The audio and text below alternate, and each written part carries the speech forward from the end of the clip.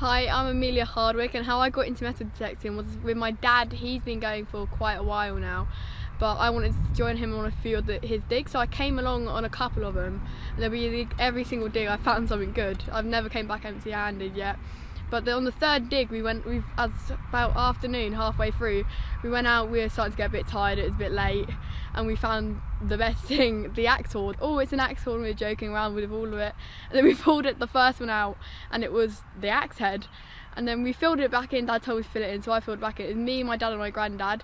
And then my dad's gone back over to make sure there's nothing else there. And as we've gone back over, he's got another signal. And he started digging. We've seen more just go in the hole, and then he sent me to go find the owner of the dig, Steve Denton. He sent me up to the top of the field to go find him, and I didn't know who he was. So I've gone sprinting up the top of the field to find Steve, and I didn't know who he was, so I went up to these random people and asked them. They led me to Steve. He came over, and everyone, like, all around it, couldn't dig or anything. And the archaeologist came down. He had to stay there for about 3 nights, protect it, and one of the nights night hawkers tried to come on, which are people who go under land to find stuff illegally with no permission.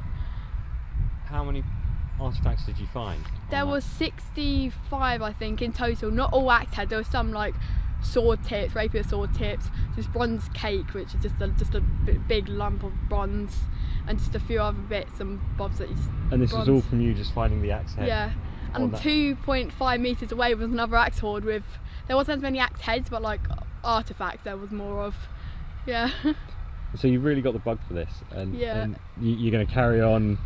Hopefully I'll be doing it for a while. At the moment we go every Sunday, and I almost find like something every dig. I think there's been about 1, maybe 2 digs where I've came back with nothing, but I've still at least got a coin or something good. So your dad likes taking you because he knows we're going to find something. Usually we travel within about an hour to an hour and 45 minutes-ish within our local area, and then every now and then we'll get permission to farm a field. And what do your friends think of what you do? I have only a few of them know, but the ones that know, they didn't quite understand it, so I had to explain it to them. They probably know now. Yeah.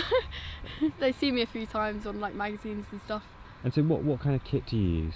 I have a little pinpoint in my bag with the RX metal detector. It's amazing.